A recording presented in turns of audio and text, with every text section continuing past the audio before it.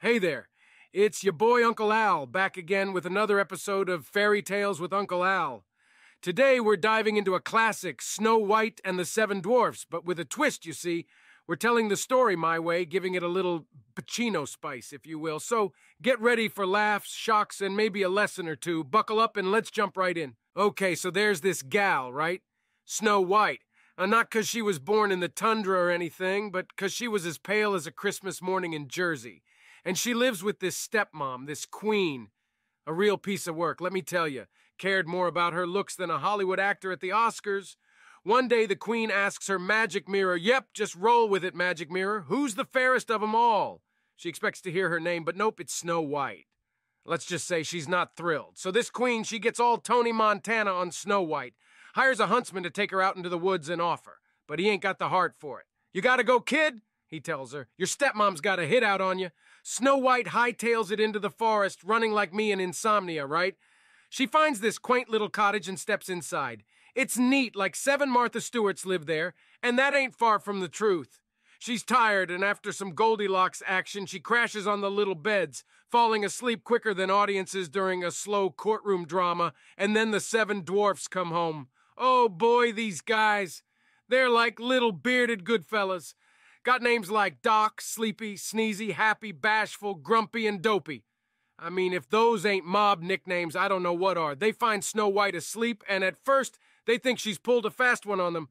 But she wakes up and explains her predicament, and these guys, they got hearts bigger than their bodies. They take her in, tell her she can stay, but she's got to clean up and cook.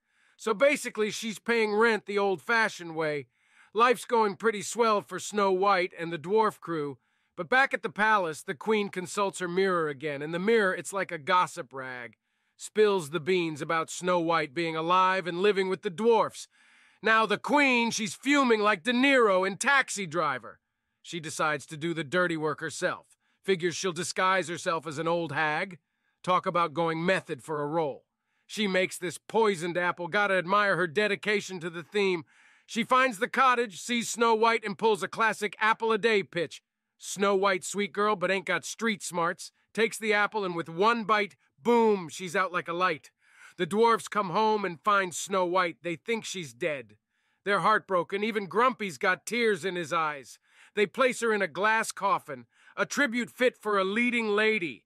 Meanwhile, a prince who's heard of Snow White's beauty comes riding by, sees her in the coffin, and he's moved. I mean, he's laying it on thick, sobbing like Brando in On the Waterfront.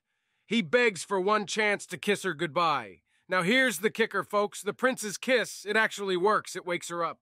Apparently love's first kiss is a better antidote than anything you'd find in a pharmacy. Snow White's back on her feet. The dwarfs are ecstatic. There's dancing, singing, a real happy ending. Well, except for the queen, of course, you see. That rotten queen.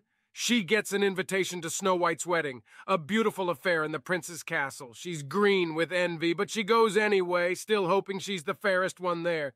And at the wedding, they got this thing. It's like a pair of red-hot iron shoes. You can already see where this is going, right?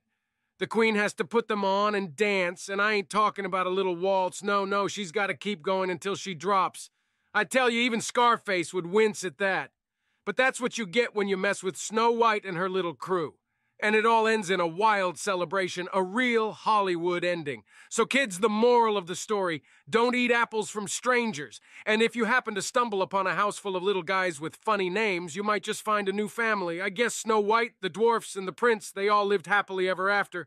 And the queen, well, let's just say she danced her last dance.